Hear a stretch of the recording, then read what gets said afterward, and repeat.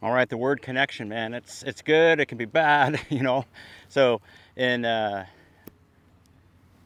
golfing machine, the number one lever is the left arm. Center of the swing is your head and also the left shoulder socket. Master lever, left arm. Fourth accumulator, okay? Number one is the elbow, right elbow going like this, like a hammer. Number two accumulator are the wrist cocking and uncocking. Number three is rolling, right? So the wrist got to uncock and roll at some point, right? And the elbow is going to be straightening at some point. So, but what happens to the left arm here, the fourth accumulator, if it gets stuck? So when you start your golf swing, the pressure point is at 1 here on the chest for this bicep inside right here. Then it climbs up on top of the pec and goes above when you get your hands and the left arm on the shoulder plane, okay? So once it goes from right here at position 2, P2, and it starts to slide up a little bit at P3. Now it's going up my pec here, see? So it starts to go up. It's like the rib cage is like a little guide for the left arm to go up and down, okay? Now what happens to me personally is I'll get here and have it in a pretty good shape up at the top here, right? But I'll start to shift, and my fourth accumulator that went to number 3 up here didn't go back down to 1 or even to 2.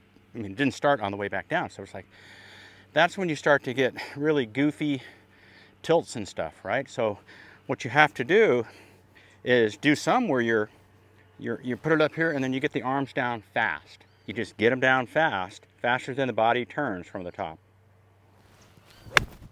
Okay, so that was spicy. Okay, that was a spicy arm swing down for me, although my tempo is kind of rhythmic and stuff like that. That felt like insanely jerky and fast, but when I look at it, I will not look like this, which can be my nemesis, which is a leg bump, right shoulder tilt, left arms across, dumping the club, angles come out. Whereas if I'm this way, I'll show you the other one. Okay, there it is. There's the opening swing after a month off, right? Where the left arm stays on top on the shoulder plane and never comes down off the shoulder plane.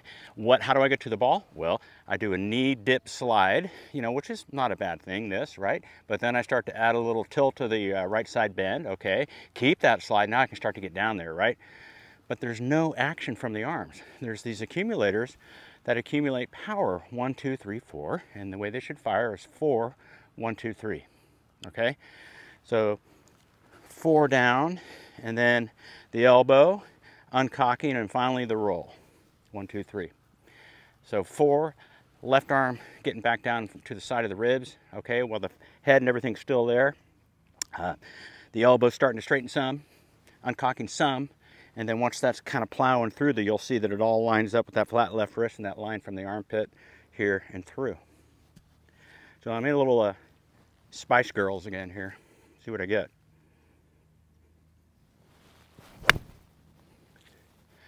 That's what I get.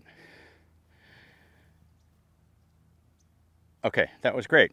Right on the pin, completely not rhythmic for me, but insanely good on the sweet spot. And I should share with you this, is that my miss when I stay up high on the pressure points on number 3 on the pec here with the fourth accumulator, and I start to do this, then it's on the heel, okay?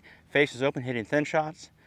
That's it in a nutshell right there. That was a short arc finish. When you guys look at that, you'll notice that I hit the ball and I had to cross over early, right? Because when you're going down with speed and volume with your hands and arms, your lower body's going to stabilize.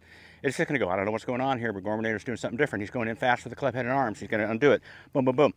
Where the other one here is just like, okay, he's not doing that. Now we have to tilt the hips. We got to dump the shoulder. Angle's got to come out, and we got to time some other stuff. So pretty interesting stuff. That's why these golf schools that we do up here out in Mexico, just looking at the alignments and explaining the accumulators, you know, the golfing machine accumulators that Mac used so much in his MORAD system, and then also blending in the MORAD ideas in there with the center of gravities and the balance. And I mean, Mac hit a ton of balls. There's a hitting and swinging, and he was a little combination of both. In one of my videos, he talks about it. Right arm swinging's in there too, but that was Homer Kelly, who wrote the book, didn't think that was a very good way to go. And so, you know, that's to be under investigation, right? So anyway, there's a little bit more tidbits from you. Hope you enjoy that and send me some ideas. Welcome to come out here in January and February for the golf schools. There's going to be 6 or 8 of us out here playing some golf in this beautiful weather. Get out of the snow, get out of wherever, have a margarita, work on your game. Play the Nicholas Weiskopf courses up here, which are just phenomenal. You can see the place is empty, waiting for us. It's just the best. I'll pan around here for you. That is the Nicholas number 9 over there. And the mountains in the background. We've got the Weiskopf course in the canyon. The back 9 of Weiskopf is over on the other side of the range over there. Beautiful. So, looking forward to having you come out. Join the team of us at Masters of the Game. We're kind of doing the golf machine stack and tilt, the whole MORAD deal. And of course the Hogan move gets in there too with a little Trevino. Why not, right? So we're going to find your best swing for you. That's our goal.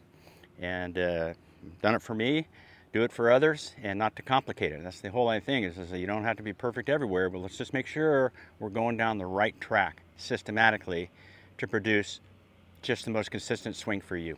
All right, Gormanator out, paulgormangolf.com. Okay, paulgormangolf.com, Masters of the Game, and send a note to get in one of the schools in January, February, and March actually as well. Okay, adios. Wind up, my eyes are looking right at the ball, with the straight arm, flat left wrist. I start coming back down, going down the slope. I've got the arm slotting back down the G slot, and here I come.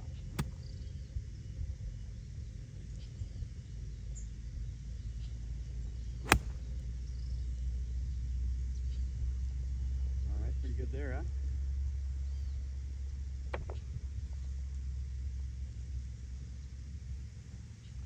Center of gravity head, center of gravity behind the underarms. Pelvis turning back, hips going. Arms staying underneath me, not going out. I'm just tracking, I'm staying very connected. I can feel the bottom mid triceps on both arms just staying on the sides of the rib cage as I load it back here. I'm on plane here, down the plane angle. I keep my head right there. This time I'm going to leave my head there, my eyes.